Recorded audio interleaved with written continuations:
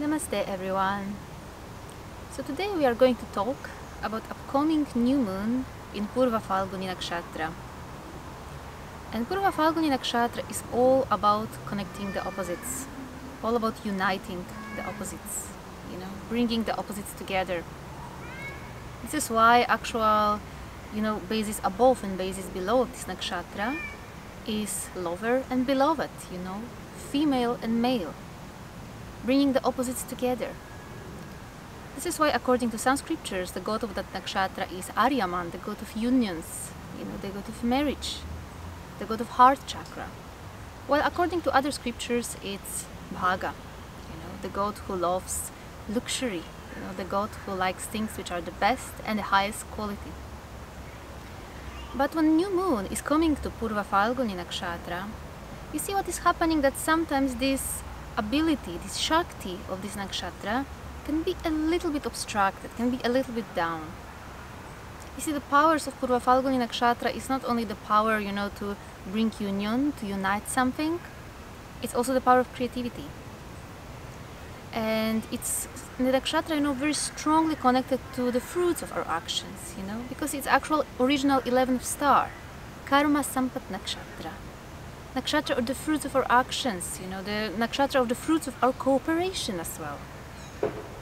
This is why, even the power of this nakshatra is the power of creation, the power to bring offspring, the power to give us fruits of our actions. It's called Purva Phalguni, the first reddish star, but Phal also means a fruit, so it's like the first fruit, the first offspring which we see. And you see, when new moon is coming into Purva Phalguni nakshatra, then our ability to unite with people, to maintain unions and harmony in our relationships can be a little bit down, especially because Mercury is also conjunct to this new moon. So this ability can be a little bit down. Also, our creative abilities can be a little bit down as well, because even in the 5th house from this new moon in Purva Phalguni nakshatra, both from sun and from moon, there is dwelling now Shani, in Mula nakshatra. So he's in a way, from one perspective, he's actually kind of constraining the creative power. But if you look at it from other perspective, he actually gives us ability and tries to push us, not just to have this creative energy, but to ground it, to realize something, to make something real, to give it a form.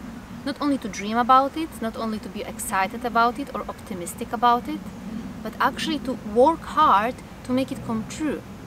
To work hard to make, your actions bring your desirable fruits. So you see, this nakshatra, and especially this new moon, can give you lots of opportunities to realize your ideas, to even form and maintain new unions, new cooperations, new relationships, but you will need to put your effort into that. So around this new moon, some of our relationships may fall apart, may end, may come to termination, but something new might be formed also. Some of our creative projects, we may decide not to actually put them into life, but something new may be born. You see, new moons very often bring something to an end, but they also bring new beginnings with themselves. So especially, during this new moon, what is very important for all of us to stay centered in the heart, because Purva Phalguni nakshatra is very strongly connected to our heart chakra. To our ability to maintain this harmony in our relationships, to maintain the harmony, between the opposites as well, to maintain the peace. And this is not, such an easy thing to do always. And it definitely always, requires also some sacrifice from our side, or some hard work from our side. But it is very important, especially, in our relationships. If you will notice, recently that you are maybe a little bit short-tempered or impatient, try to control this quality. That's also, new moon in Purva Phalguni nakshatra, because Purva Phalguni is extremely fiery star. So it can make us a little bit short-tempered sometimes. So during this new moon in Purva Phalguni nakshatra, try to be a little bit less focused on yourself, your own desires. Try to notice more, the other person, to maintain harmony and peace in your relationships. That's really, I think, the best advice I can give you.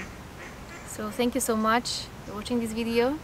If you would like to know more in general about moon phases and how they are affecting us, you can also purchase my ebook Journey with the Moon, or you can also join my Patreon community where we are having the monthly webinars on those topics.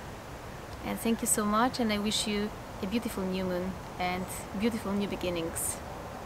Namaste.